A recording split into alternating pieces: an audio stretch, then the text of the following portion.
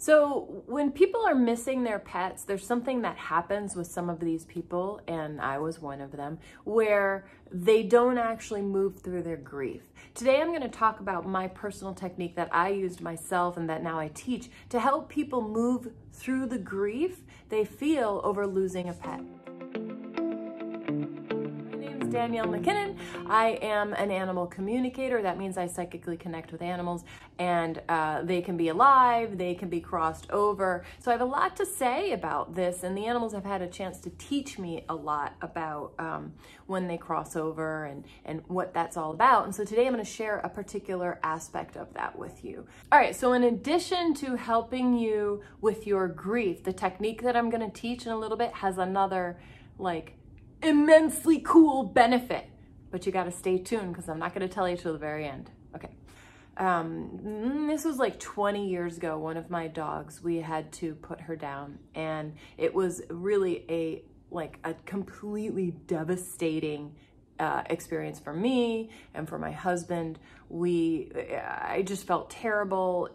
But because the grief was so big, every time I thought about this dog, I cried. And that went on for 1 month, 2 months, 3 months, 1 year, 2 years, 3, and it kept, what was happening with me was that the grief was not getting easier. My feelings around it, my guilt around it, my upset, my missing her, none of it was abating. Meaning, if I were to talk to somebody about this dog who'd crossed over, and it's 3 years later, my grief was as big as it was 2 weeks after she passed. Now, if you're somebody who, when you talk about the animal that crossed over, you still feel that immense grief, what I'm going to teach you is going to help. And it helped me a lot, and I know it's helped a lot of my clients as well and a lot of my students. But I need to explain, I think, why this happens. So why do so many of us still so deeply grieve for the animals that have crossed over, where often a family member, a human family member that's crossed over, the grief, we move through the grief a little bit better. I know this sounds crazy what I'm saying, but if you're one of these people who's having this experience where it's 2 years, 3 years, 5 years, 10 years later, and it still feels like the pain and the grief is still as big as it was in the beginning, then you know what I'm talking about. Now, one of the reasons that I think that so many of us who love animals end up in this kind of frozen state of grief is because people don't understand. So often they understand my father died, my sister died, my grandparent died, my friend died, and people give allowance for that. People understand other people dying. But when it's an animal, so many people don't understand that grieving process. So many people don't understand that we can hurt when an animal, a beloved animal, dies just as much as if it were a human. So when my dog crossed over, my grief was really, really huge. I was learning animal communication. I actually had an animal communication business, but my grief around this dog passing remained for several years. Finally, I decided, why it took me so long, I don't know. I decided I was going to ask her about this. Why does it still hurt so much? It was 3 years in. And why do I still miss her? Why do I still feel so bad? What's going on? And what she told me was that she'd been concerned about her passing for me, for my well-being. She was concerned about her passing for her. She wasn't gonna miss, it wasn't like I'm scared to cross over. It wasn't like I don't want to. What she said was she was concerned about how I was gonna handle it and what I needed to do with it and how I needed to kind of assimilate and work with her passing. So here's what she did. She told me that she was actually with me all the time. And by with me, I had to get clarification on that. What does with me mean? Because, you hear about animals have crossed over. They come and visit. They know what you're doing. They can give messages, that kind of thing. This is not what she meant. What she was talking about was that she had actually suction cupped to me. She had energetically, and this is kind of cool, because she was a lap dog, she had energetically, her energy, you can't see, but her energy was right here, kind of in my lap, in my abdomen area. That's where she had settled.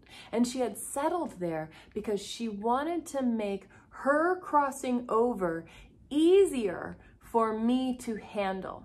Now, let me explain what this means.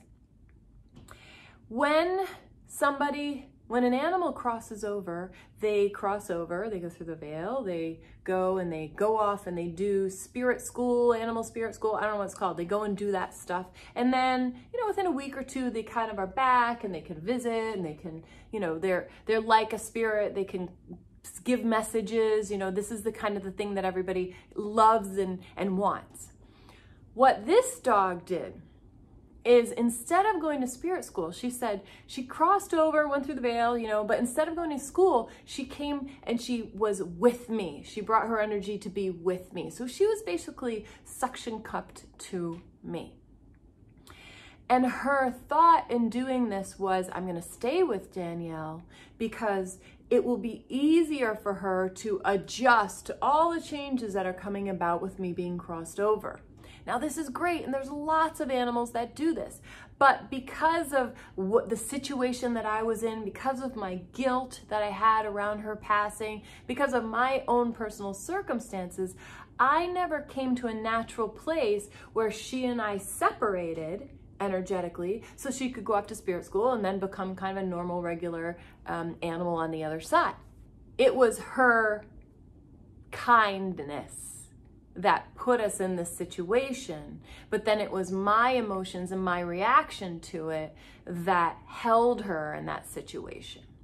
Which is why when I connect with someone whose animal has done this for them, it will feel like that animal is totally present, and and the grief remains kind of in the beginning stages of grief, unless that person kind of moves through this. And I hadn't moved through this. So I want to show you and teach you how to deal with this if you're experiencing this. This is not the end of the world. This is not a horrible thing. It's a wonderful thing that the animals are doing when they choose to do this. We, as humans, grieving and loving animals, have a responsibility, though, to rebalance the relationship so that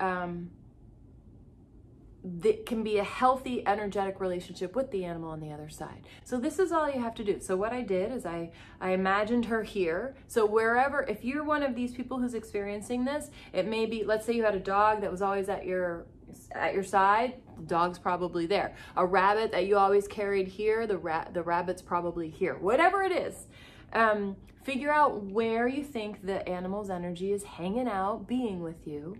And then the goal is to create separation between these two energies, physical separation, so that you can actually have balance and healthy boundaries back in this relationship.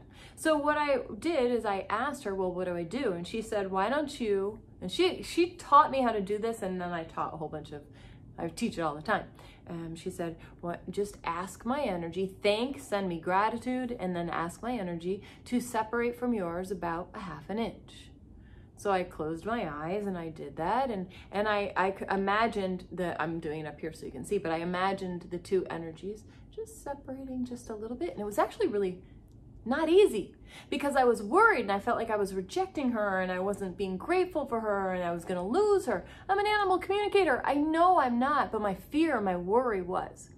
So she said, just continue going until there's 2 feet of space between us. And when there was 2 feet of space between us, she was free. And it doesn't mean she left me. What it meant is that she could come and go, that she could visit. She was just more free to do all the stuff that an animal on the other side needs to do instead of focusing all of that on me. This is not a technique that you use to get through normal grief. We have to grieve. This is a normal part of being alive. But this is a technique to use when you're in a place of extreme grief and it's not moving and it's been a long time. You can try out, do I think maybe the animal's right here or somewhere with me? Would this animal have done that for me? And then you can try moving half inch by inch by inch. Now, the first few inches are a little more challenging because it feels scary. You're shifting the relationship. But when you get to about 3, 4, 5 inches, 6 inches, somewhere in there, it starts to get a little bit easier. And the coolest thing about this, I can't believe I took till now to say it. The coolest thing about this is that when the animal is not suction cupped to you like this, the animal is free to send you messages from the other side. So yay! So it opens up the grief and allows you to move through the grief, but it also opens up messages and opens up the relationship and sets things up so you can do things in a new way.